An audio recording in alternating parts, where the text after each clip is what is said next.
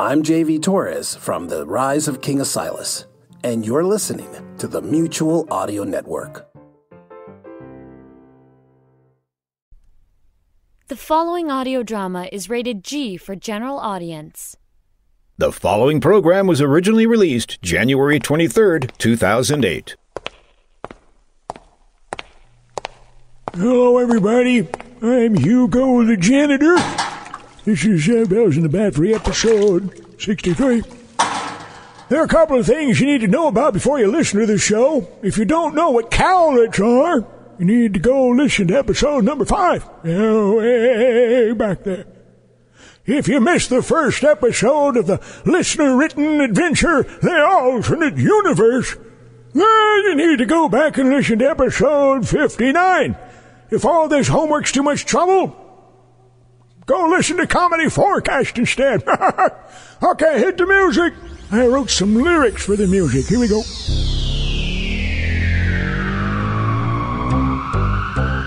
Bells, bells, bells in the Batfry, bells, bells, bells in the Batfry, bells, bells, bells in the Batfry, bells, bells, bells in the Batfry, bells, bells, bells in the Batfry, bells, bells, bells in the Batfry, bells, bells, bells in the Batfry, bells, bells, bells in the Batfry, bells, bells, bells in the Batfry, bells, bells, bells in the Batfry, bells, bells, bells in the Batfry, bells, bells in the Batfry, bells, bells in the Batfry, bells. Here's episode 63. I gotta go clean up.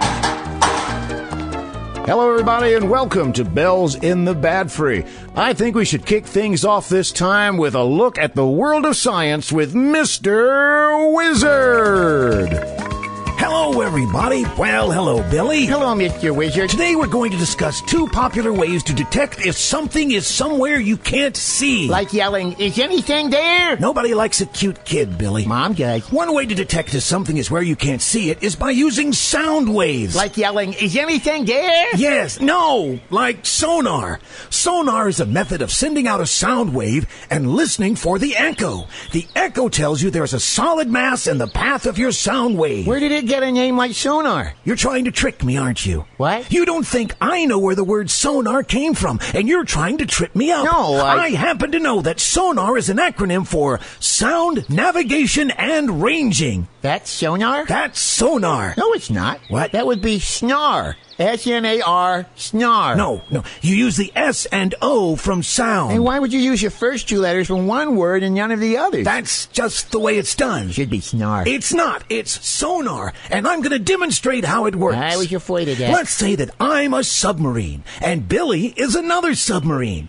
We can't see anything from inside our submarines, so we have to use sonar. SNAR. Stop that.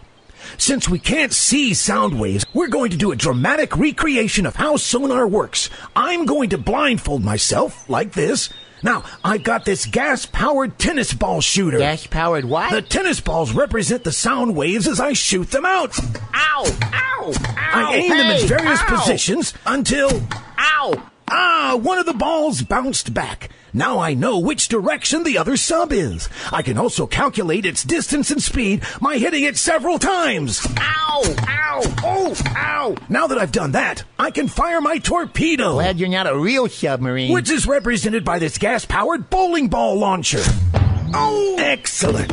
Sonar is very useful in water, but sound does not travel as well in the air, so a different system was created. It's called radar. I see him on MASH. I'll mash you in a minute. Anyway, before you ask, radar stands for Radio Detection and Ranging. Ritter. Stop that. Should be Ritter. I happen to have an actual radar set up here. I'm going to turn it on, and since there are no objects in the sky, it'll show us a clear field. However, once Billy climbs aboard this rocket ship I made out of old garbage cans... Mr. Whizzr'd, there is something on your Ritter screen. Then wipe it off and get into the can. No, a blip. A what? Blip, look. Son of a gun. There should be no aircraft in this area. This is a UFO, an unidentified flying object. But it is identified. It is? Yeah, you just identified it as a UFO, meaning it's no longer unidentified. What did you put into your Bosco this morning, Billy? Anyway, lots of people think that just because an object is unidentified, that it's some sort of alien craft from another world. Nothing could be further from the truth. Then what is that? Where? Up there. Son of a gun. It's an alien craft from another... I'm caught in some sort of tractor beam. No, it's a UFO beam. Tractors have big tires and can't fly. Billy, help me. It's slowly pulling me up into the UFO. Yeah, I see that. You need to knock me free of this beam. Okay. Ow! That's not working. Help me. Help me. Gee, I'd like to, Mr. Whizzr'd, but I don't see how I could possibly help. There's a long rope coiled up next to you. Uh-huh. So? Throw me a line. Oh, okay. Who was that lady I saw you with last night? The rope. Throw me the rope. You mean this rope here, Mr. Whizzr'd? Yes, throw it. You think it's long enough? It is now. If you wait too long, it may not be. Oh, you mean because you're slowly rising into the air, and if I waste too much time throwing you the rope, you'll rise beyond the length of the rope and possibly be lost forever in the endless cosmos? Yes, throw the rope. This rope looks pretty scratchy. Are there any gloves down here? Throw me the rope. I'm almost there. Okay, let me pick it up. On the count of 10. 1, 2... 3. I know what comes next. No, I mean throw it on the count of 3. Oh, okay, good idea. That would be faster, wouldn't it? Throw it. On 3? Yes, on 3. 1, 2, 3. 2, 3. It bounced off the closed hatch. And there goes the UFO. Son of a gun. Hello,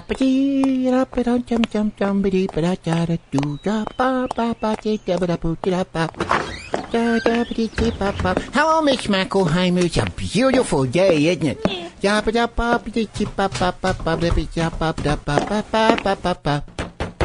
Mr. Bell, can I come in? Oh, hi, Billy. Come on in. Is the Mr. Whizzr'd segment over? I didn't hear the ending music there. No, well, actually, it kind of got interrupted. How's that? Well, you see, Mr. Whizzr'd got abducted by aliens. I see. Mm-hmm. So I guess you'll be needing a new assignment. Yeah, I guess I will. Okay, we'll just hang around for a while and I'll find something for you. Okay, I'll go hang around your pool for a while. I'll see you later, Mr. Bell. Oh, Mr. Bell, you think the aliens might be using some of those probes that... One can only hope. Yeah, I guess so. Okay, bye-bye. Bye-bye. Yellow Bells in the Bat. Mr. Bell, this is Arnie on the Conspire. Your local resident genius have come up with a great idea. I've got a television pilot. It's a reality show because the writers are on strike and all the TV networks are looking for reality shows. And I have a reality show and I'm about to do the very first episode live. So turn on the TV so you can watch. Gotta go, bye. Free. I guess I'll turn on the TV and see what's going on. Hello, everybody. I'm Arnie Conspire and welcome to the very first episode of Bucky the Plucky Colwet. Bucky the Plucky Colwet. That's Bucky. Watch him here each week. Every week a special guest star will be in peril, and Bucky the Plucky Colwet will save the day. Just watch. Bucky the Plucky Colwet.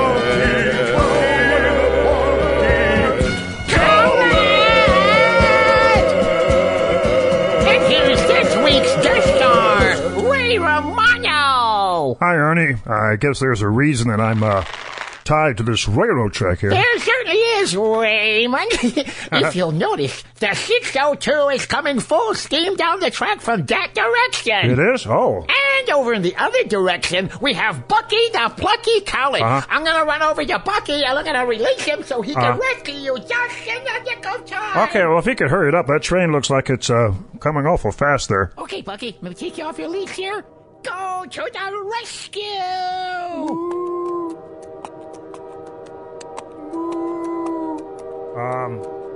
Bucky? Here, Bucky. Here, Bucky. You want to come over here a little faster? These ropes are really tight. Bucky? Arnie? I've had second thoughts about doing this. I don't think, can you come untie me, please? Because some of you people, somebody over there just untie me, please? Can you tell me the train's coming? The train is almost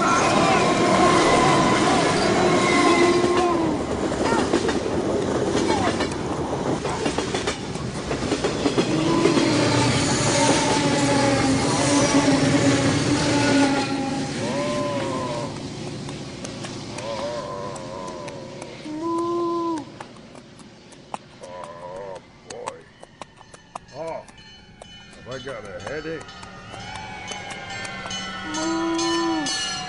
As I like to thank Ray Romano for being such a great sport and appearing on today's show. Next week, our special guest appearance will be Arnold Schwarzenegger. Or somebody. Thank you for watching. This has been Bucky the Plucky Colwet. Bucky the Plucky, Bucky the Plucky,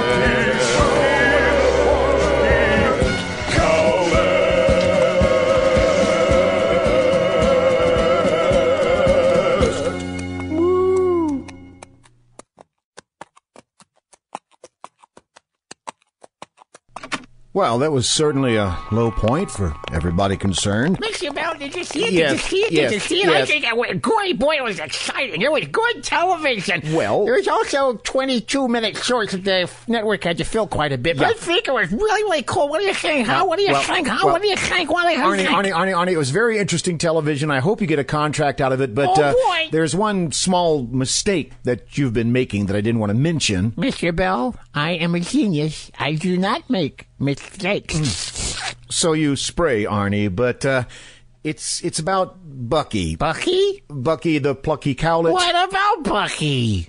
Cowlets are girls. Oh, yeah, they're fully grown. They're men and women. No, I mean, all cowlets are female. All cowlets are female?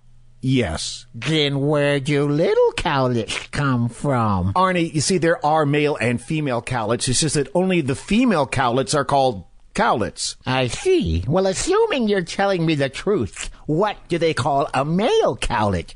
Bull. I knew it. I knew you were putting me on. I knew this was just a pile of... No. The males are called bulls and the females are called cows, or in this case, cowlets. Then that means that the males would be called bullets. Yes, I guess they would. So you're saying that we can only have baby cowlets? If we don't run out of bullets. You're really confusing me now, Mr. Bell. All right, let's get to the basics. Let's say you have a herd of cowlets. Of course I've heard of cowlets. No, I know you've heard of cowlets. They're called a herd of cowlets. You mean a bunch of cowlets? No, a bunch of cowlets is called a herd. Well, I heard that, Dan. Okay, let's say you want to have baby cowlets. I can't have baby. Not you personally. You want your cowlets to have baby cowlets or calflets. Calflets? Okay, we want to have calflets. What do we do? This is where you need the bullets. I'm not gonna shoot the cowlets, Mr. Bell. No.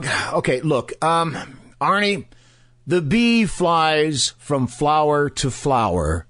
I don't have bee-lits, Mr. Bell. I don't know why you keep changing the subject like that. No. Let's say that you've got little tiny chickens. Okay, I've got little tiny chickens. And you've got a lot of chicks. No, I just ate one girl, Griselda. I don't see why you're saying No. Baby chickens are called chicks. Oh, well, what do they call little tiny full-grown chickens? Chicklets. Don't mind if I do. What flavor you got? Good night, everybody. Good night, everybody. Tip your waitress. We'll be here all week. Good night. Good night. Good night. Good night. Drive carefully. Good night, everybody. Try the field. Don't try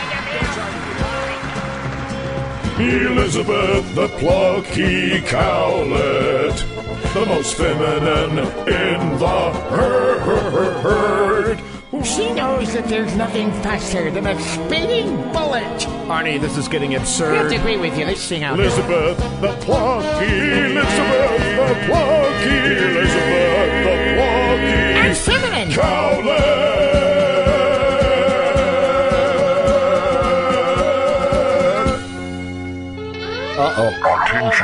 Attention. Incoming listener script. This is not a drill. All right, everybody, we have another alternate universe script. Everybody, places, everybody, get to where you need to be. Kill the alarm. Miss Schmackelheimer? Is this Miss Schmackelheimer, Miss Sadie Schmackelheimer? Yes, Miss Schmackelheimer, you should have that script now. Could you please make a mimeograph copy for everybody? You know what I think of that machine, Mr. Bell? Every other podcast has one of those really nice combination fax scanner copiers, but when I ask for a simple office equipment upgrade, you get Arnie to make our ancient mimeograph machine nuclear-powered. Why would you do that? Well, you know Arnie, he likes to tinker with things. Does the smell bother you? The smell doesn't really bother me that much. I've kind of sort of gotten used to it, but... Oh, wait, you meant the mimeograph, huh? Actually, I quite like the smell of mimeograph copies. It It reminds me of my childhood. Oh, excuse me. It's just that I don't like having to wear a lead-lined hazmat suit to make them. I mean, it's really not my color. Silver's not my color. And the whole big suit thing, it's just not showing off my assets to their advantage. Miss Schmackelheimer, Arnie has assured me it's perfectly safe. Would you please make those copies? Fine, Mr. Bell, but if all my hair falls out, it'll be on your head. Well, it certainly won't be on yours. Oh, ha, ha, ha. You are such a riot. You should do a comedy show. I do a comedy show. So you say. Just take care of that, Miss Schmackelheimer. Footsteps, footsteps, footsteps. You know, if you had a video podcast, it wouldn't have to do this footsteps thing, so you could actually see me walking down the hall, but that's a whole nother story. He just doesn't understand how hard it is to get supplies for this thing. I have to order from the Museum of Printing History, for Pete's sakes. Never mind where the nuclear material comes from. I mean, I don't even want it out. Hi, Miss Schmackelheimer. Billy! Oh, Billy, thank goodness. Would you mind helping me with this contraption? Sure, just let me know if you see Mr. Whizzr'd. You know perfectly well that Mr. Whizzr'd got abducted by aliens in a big glowing gold spaceship. Oh. Which I find highly unusual. Oh? People usually say those spaceships are silver, not gold. Oh. Anyway, so can you help me with this stupid listener script? Oh, sorry, huh? It's not the listeners that are stupid. It's, oh, wait, I probably don't want to say that either. I just don't want to be here any longer than necessary. Cranking her up. Oh, look, the copies glow. Yeah, they tell me that's normal. You can read these things during a blackout. All done. Thanks, Billy. I'll take these up. Where is it down? I'll take these to Mr. Bell's office. Gee, it kind of sounds drafty in here all of a sudden. Oh, well. No problem, Miss Schmackelheimer. Anytime. Billy, is that you? Miss Schmackelheimer, did I just hear Billy? Oops. Mr. Whizzr'd, I was told that you were... Thank goodness you're safe, lad. How did Arnie finally manage to get you back? Back? Back from where? Oh, I didn't notice the goatee, Mr. Whizzr'd. It was awful. I don't like the other universe at all. Everything is just so wrong there. Excuse me? Oh, not you, Miss Schmackelheimer. You're different, and the other Billy was nice and Arnie, but there's just something not right with everyone else, especially the other Mr. Whizzr'd. Wait, what? Other Mr. Whizzr'd? When did you grow a goatee? And when did you start wearing lead-lined hazmat suits to work? I know, it makes me feel like a Devo fan run amok. All I need now is an inverted flower pot on my head. Oh, dear. Whip it good. This is going to have to stop. I'm afraid, Miss Schmackelheimer, you two have now crossed into a sort of parallel universe. We must get you back before you meet your counterpart. It might be a bit disturbing for you. But first, Billy, you must tell me how this happened. Well, I'm not sure, but it may have had something to do with a nuclear-powered mimeograph machine. Oh, fine. You two have your little joke. I'm taking these scripts to Mr. Bell's office. Bye-bye now. Wait, no, I'm too late. Meanwhile, back at the Batfry. It's taking Miss Schmackelheimer a long time to get those copies. It's not like her to take this long. Miss Schmackelheimer? Miss Schmackelheimer? No answer. I better go and see if she's having any problems making those copies. Hello, Mr. Bell. Oh, hi, Brad. Have you seen Miss Schmackelheimer? No, Mr. Bell, but the light in my office dimmed a few minutes ago, so she is making copies. Thanks, Brad. Yep, making those copies. Yep. Look, Brad, it's always exciting talking with you, but I do have to get these copies back. Oh, yes. Here, walk with me to the copy room. All righty, we'll take a little stroll then. Mr. Bell. Hi, Brad. Hi. Mr. Bell. My instruments just detected a distortion in the space-time continuum that might explain how I got to the other universe last time. It came from the copy room. The copy room? Miss Schmackelheimer was in there. I sit her in there. Oh, no. Miss Schmackelheimer's in the alternate universe. You say that like it's a bad thing. Wait a minute. Let's not fly off the handle. We don't know she's in the alternate universe for sure, do we? Maybe we should check and see. Maybe we should have a party. All right. Let's calm down. Are we not men? Yes, we are, men. Then get into these bright yellow lead-lined hazmat suits and we'll go see. Do we have to wear the hats, too? I like them. Yes, wear the hats. What about the guitars and synthesizers? Is that a whip? Never mind those. Let's just go into the copy room. Miss Schmackelheimer. Arnie, stop playing with the door. Sorry. Miss Schmackelheimer, are you in here? Mr. Bell, look, the mimeograph machine. It's still warm. And glowing. This must be the source of the disturbance. Yeah. How can you tell? Well, it says so in the script, for one thing. I love that mimeograph smell. Oh, boy, does that take me back. Say, what if we just make some more copies? No, Brad, don't! Just a couple of nervous Nellies. What could possibly go wrong? What are we now? Some sort of 80s tribute band? Miss Schmackelheimer? This is Miss Schmackelheimer, Miss Sadie Schmackelheimer. Miss Schmackelheimer! Paolo. Oh, Paolo. Come here, Paolo. Brad, get out. What? Now. I don't understand. Yeah, what's going What's on? the deal here, Miss No Ash? time to argue, Brad. Just get into the hallway. All right, just don't pull. Give me that guitar, Arnie. Okay, but... You destroyed the mimeograph machine. If you really wanted one of those fancy copier, scanner, fax machines, You broke my guitar! And the keyboard. Oh, there. That's better. Paolo, come with me. I want you to meet your long-lost twin. Did you know that this is another universe? I think you'll like it better here. I know that I will. So, Paolo, you know what we could do when we were here, the two of us, and your long-lost twin? what in the world was all that about? Monsieur Bell, I think she's destroyed the link to the alternate universe! No, you think? Brad, are you out there? Come on in here. You okay? Brad? Brad? Brad? Brad? Brad? Where's Brad? What will become of us now? This has been episode 63 of Bells in the Batfry. Thanks very much to Cindy Taylor, who played Miss Schmackelheimer, and Jeff T. Music, who wrote, again, The Alternate Universe again. And we may have another one again. It's all up to you. We want your suggestions, your responses, your opinions at thebatfree.com's forum. Go to the forum. It doesn't cost anything. In fact, there's a way you can win $100 if you work up a logo that we're going to use on Bells in the Batfree. So if you're an artist, go to thebatfree.com and find out what you need to do to win $100. Thank you for listening to episode 63. See you next time.